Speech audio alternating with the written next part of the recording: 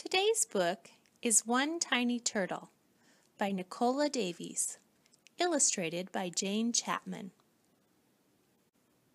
About turtles. Sea turtles are related to tortoises and terrapins. They are all reptiles. Sea turtles are great wanderers, traveling thousands of miles each year, often far from land. This makes them difficult to study, so scientists are only just beginning to find out about their mysterious lives. There are 7 species of sea turtles. This book is about the loggerhead turtle. Loggerheads live in seas all over the world. Far, far out to sea, land is only a memory. An empty sky touches the water. Just beneath the surface is a tangle of weed and driftwood, where tiny creatures cling. This is the nursery of a sea turtle. Passing in a boat, you might not notice Turtle. Not much bigger than a bottle top, she hides in the green shadows. She's a baby, so her shell is soft as old leather. Just a little fish bite could rip it open. But the turtle is safe in her world of weed and snaps her beak on tiny crabs and shrimps. Turtles have shells that cover their backs and shells that cover their stomachs. The shells are made from bony plates that get bigger and harder as the turtle grows.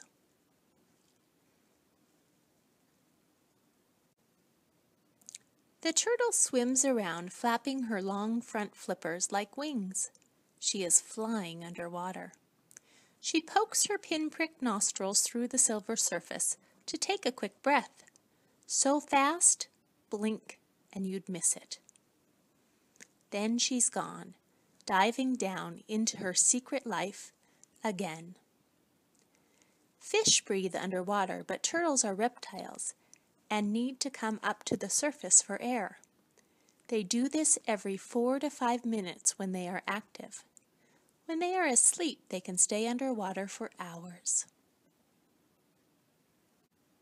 For 3 or 4 years, maybe more, the turtle rides out the storms and floats through the hot calms. Steadily, she outgrows her nursery. Nobody sees her leave. But when you look for her, she has vanished all the same. A year or 2 later, she turns up close to land. Bigger than a dinner plate now, she's not a fish snack anymore. Her shell is hard as armor. Her head is tough as a helmet. She's grown into her name, Loggerhead. She has come to eat crabs. Millions swim up from the deep water to breed in the shallows. Their shells crack as easily as hens' eggs in her heavy jaws. But a week and the feast is over, and Loggerhead disappears again.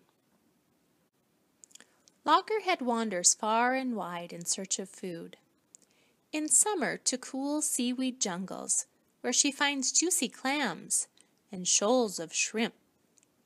And in winter to turquoise lagoons warm as a bath, where she can munch among corals.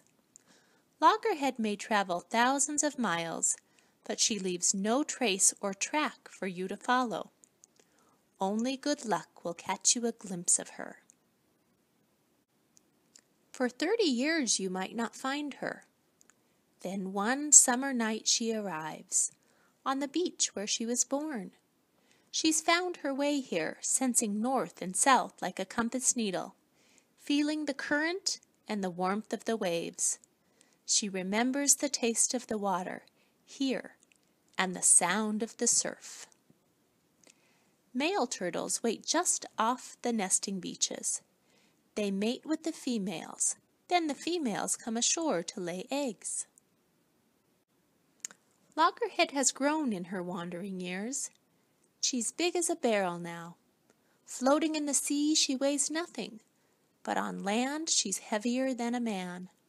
So every flipper step is a struggle, and her eyes stream with salty tears, which help keep them free of sand. Coming ashore is very risky for sea turtles. They can easily overheat and die, so they only nest at night or in cool weather. Then they get back to the sea as soon as possible. Loggerhead makes her nest where the sea won't reach. Scooping carefully with her hind flippers, she makes a steep, deep hole. Inside she lays her eggs, like 100 squidgy ping-pong balls. Afterward, she covers them with sand to hide her nest from hungry mouths. Then Loggerhead is gone again, back to her secret life. Left behind, under the sand, her eggs stay deep and safe. Baby turtles grow inside. Females stay close to their nesting beach for several months. In that time, they usually make at least 4 nests, and sometimes as many as 10. And before the summer's over, they wriggle from their shells. Turtles' eggs in warm sand can be ready to hatch in 6 weeks. If the sand is cool, they can take 3 weeks longer. Above them on the beach 100 eyes watch, on the lookout for a meal. So the hatchlings wait until night. Then they burst through the sand and skitter toward the sea. The horizon, where the sea meets the sky, tells baby turtles which way to get to the water. But streetlights and buildings next to the beach can confuse them and make them go the wrong way.